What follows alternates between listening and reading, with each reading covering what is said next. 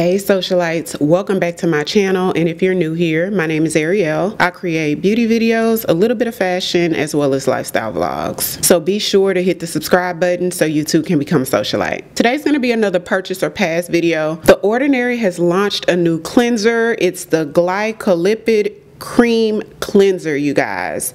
So this cleanser is supposed to be vegan and fragrance free. It's a creamy cleanser that's non-drying, removes makeup, and preserves the natural pH of your skin. It's for normal, dry, combination, and oily skin. So it's pretty much for any skin type. I love a good cleanser, so I'm interested in checking it out, and the price point is amazing. It's only $12.50, so this is something that I might be purchasing. Glow Recipe has a new body cream, you guys.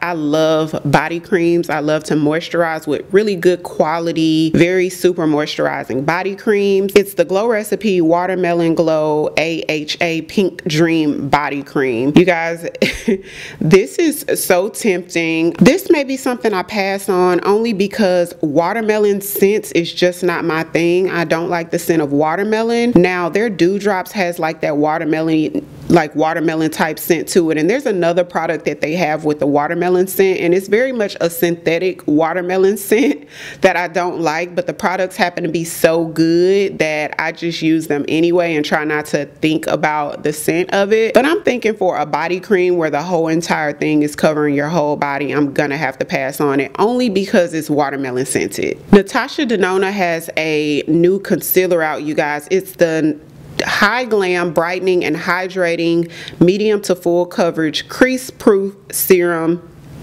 Concealer. Super long name, you guys. I think this concealer comes in about 50 shades. The shade range is extremely extensive, so they will for sure have a color that you will like. It's supposed to be long wearing and have a matte finish. This is one that I want to try, but it's gonna definitely be a not right now. Because I have so many concealers right now, I'm gonna pass on it, but I'll leave it in the cart because once I go through a couple more concealers, I definitely want to give this one a try. Benefit has a new brow filling product, you guys. It's the Benefit Goof Proof Brow Filling Powder. It's a powder formula that comes in about 10 shades. Now this is interesting to me. I've been trying out a lot of new brow products the past month or so, just trying different techniques and trying to figure out the best technique for me, or just a technique that I really like. I never get my brows the same, and I hardly ever like them, so I'm constantly experimenting with brow products, so this might be one that I pick up. Makeup Forever has a new finishing powder, y'all. It's the HD Skin Twist and Light 24-hour Luminous Finishing Powders. I'm not even gonna lie, this kind of reminds you of the Givenchy powder, how it comes with the different colors and all in one little mechanism that you shake out. That's what this is giving, except with the Givenchy you have 4 different colors. This one has 3 that you just kind of, I guess, sift out and then use it with the different colors that comes in it. So I don't know about this one. Maybe.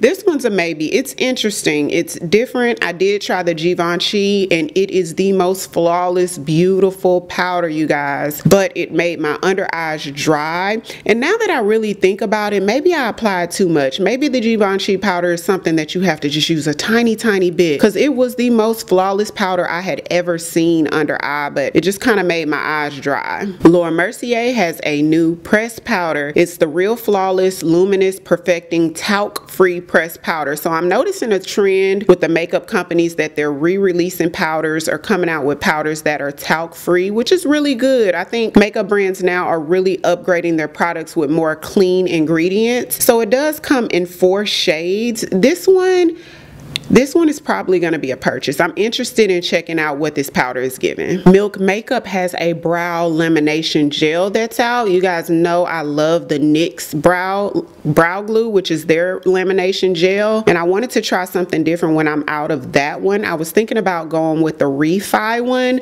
but Milk Makeup has one out now, so this one's a maybe as well. This one's a maybe as well. When I'm out of the product that I'm using now, it may be between the Refi and the Milk Makeup one, so we'll see. You guys know that I've fallen in love with the Hourglass Ambient Light Powder. so late to the show. It's so beautiful. It was actually in my April favorites. I got the color Dim Light. Well, they've released 2 new colors, you guys, and they're deeper. They have a new one called Golden Amber, which is sort of deep, and then they have one called Warm Sienna, which is dark.